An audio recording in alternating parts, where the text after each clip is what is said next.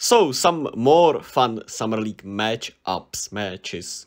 Okay. As we had the number 5 pick take on the number 6 pick in Ausar Thompson for the Pistons and Anthony Black for the Magic, respectively. And there were also many players we will see in the league on these teams next year. Jaden Ivey, Marcus Sasser, Jalen Duren, Jeff Howard.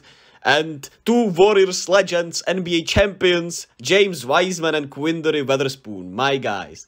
And let's talk about this game and these young players we'll see in the league next year and some first impressions. Ausar Thompson, as much as his brother, a all-around player with a really good feel, and he has a little predator-looking shot, still a huge question mark, but you know, the shot looks better, in my opinion, and he showcased once again his connector type player he will be, and some impressive passing, pushing the pace, vision. He had some really good vision overall with his passing, of course, today, while also being a dog defensively. Both brothers look just like really good defensive players, and I also like the pace pushing with the rebounding and just his overall, once again, poise and IQ.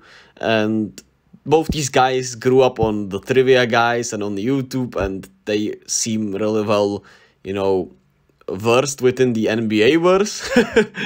And it's awesome. I really like both these twins. I talked about it already yesterday with Amen, and the only problem was that he only got 4 shot attempts, and some of it was him not being aggressive enough, but mostly it was due to Jaden Ivey just playing a little too selfishly and out of pocket, especially for what he did in the second half of his rookie season last year. Jaden Ivey was just playing a little too cool for school, and he took some really bad shot attempts, wasn't passing nearly enough, turned the ball over a lot with some over dribbling and some just passes that were not there, forcing it way too much. I'm not sure if he was wanting to just, you know, show out in Vegas or before his new head coach in Monty Williams or whatever the case may be. He was not great, and you know, it was weird. It was really weird. It was just a weird performance from Jaden Ivey, and I was not a huge fan early on, but he really did impress me, especially during the second half of the season, last year.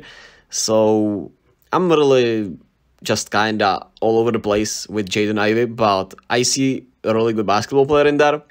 He just needs to put it together consistently and have the right mindset, because sometimes he just gets maybe way too in his head, way too over himself. I'm not sure. I don't want to, you know, put some labels on him when I don't know the guy, obviously, but it really, you know, from watching, it felt like he was just trying to do too much, which, hey, I guess that's better than just not trying to do anything, right?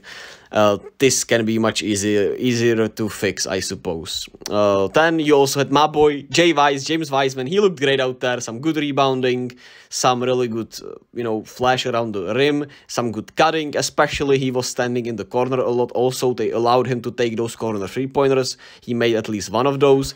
And you know, he needs these reps, even though it's like his 4th or 3rd year in the league, since he barely played any, you know, games since college. It's like 82 games in those 4 years, which is just not much. And he looked better. Better hands. The hands are a huge question mark with him. I'm not sure if they are ever going to be great, but they for sure could be usable at least. The timing looks better, the positioning looks better, and I just like what they did with him. And if you allow Isaiah Stewart to take those shots, why not allow James Wiseman to take these corner 3-pointers, right? I'm not a believer in his shot overall, but like I said, it has some solid, you know, feel to it at least. And as I mentioned, Isaiah Stewart can take threes in the NBA, so sure, James Wiseman can too. And yeah, Marcus Sasser, also the number 25 pick this season. He looked really solid offensively, popped out on my screen. Smooth jumper early on especially, then kind of faded away, but I liked the brief things I saw offensively. And Jalen Duren was solid enough. Tried to do a little more ball handling, which is probably what they want him to do, especially pushing the break with, you know, his rebounding prowess. And he did have his a little too cool for school moments, but he also had some really great moments. Showcased some type of jumper that looked actually goddamn solid to me. Hit a corner 3-pointer, hit some, I'm not sure what that was, it was like a sidestep, fade away mid-range shot. And That would be huge if he could just make some mid-range jumpers or maybe even a corner three-pointer from every once in a while. And of course, we already know how great of a rebounder he is. He showcased that once again here. And I can't wait to see this Piston team with Cade leading them and Monte coaching them. I think they will be a lot of fun, man. And I am a huge Cade Cunningham guy, so I can't wait to see them this season, man. I think the Pistons could be a lot of fun. On Orlando's side, this team will also be a lot of fun next season with all these guys they have. Anthony Black, the number 6 pick. I hope I'm not saying it wrong. I hope he's not number 7, but I'm pretty sure he was number 6. Yeah, number 7, I'm pretty sure was Jarvis Walker, and then it was Coulibaly for Washington. Yeah, Anthony Black, team player, really good feel for the game from what I'm seeing. Even though he has a little questionable jumper, the form looks solid to me.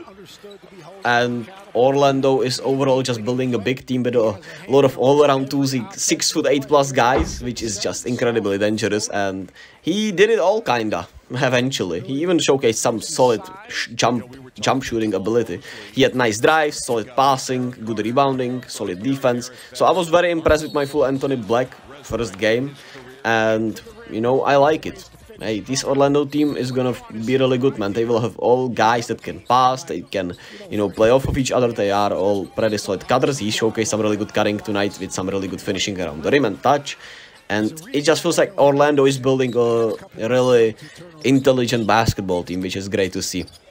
And he also had Jett Howard out there. He looked okay offensively, popped out from time to time. It was similar to Marcus Sasser, and I'm pretty sure Jett Howard is like an 11th pick this season, maybe a 12th pick.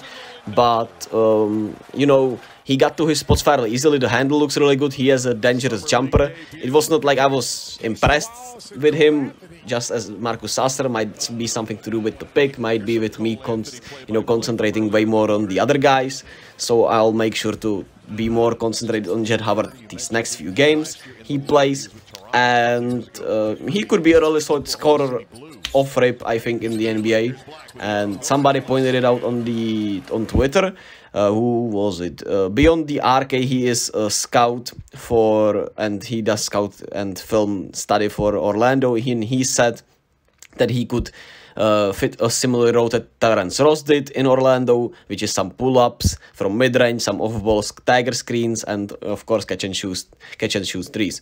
So yeah, I actually like that analysis a lot. Shout out to the guy, and I agree with it. We'll see how great the shot is, but it looks really good, and he is also a coach's kid.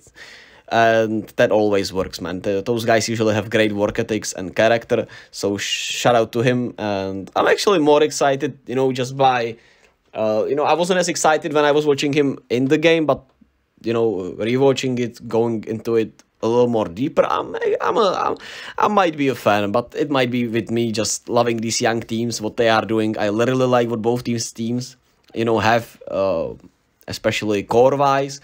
And I'm excited for both of these teams next season, man. These teams are really fun. And we need teams like this more, right? If you are really rebuilding, have all these young guys, and, you know, it's just much nicer and much easier to root for these young guys when it's truly just embracing the young guys, not just, you know, hey, we have to do both things at once. So I hope you understand what I'm saying here. Maybe not. It might just be me overall being just happy to see guys do well, man. I don't know, man. I just love it. I just love it. I just love seeing people happy and do well, I suppose. Could be a controversial thing these days. Nah, I'm messing with you. You already know that's not a controversial thing. Yeah, so shout out Javon Harris also. He was hooping out there. I mean, he's 26, so he should be hooping out there, right? Haha, I'm hating. I'm pretty sure played a lot of games with Orlando already throughout these last 2 years, I'm pretty sure. So he showed out there. He wants his roster spot somewhere. And on the Pistons side, also shout out to Buddy Boeheim, on one of these lower profile guys. He was shooting really well out there, 3 for 3 tonight. And yeah, he has a good shot, even though he struggled last year with his shot when he got his, you know, chances. So we'll see what that is about. And thank you all for watching. I'll do Indy against Washington also, and might pop in some other things in there. We'll see.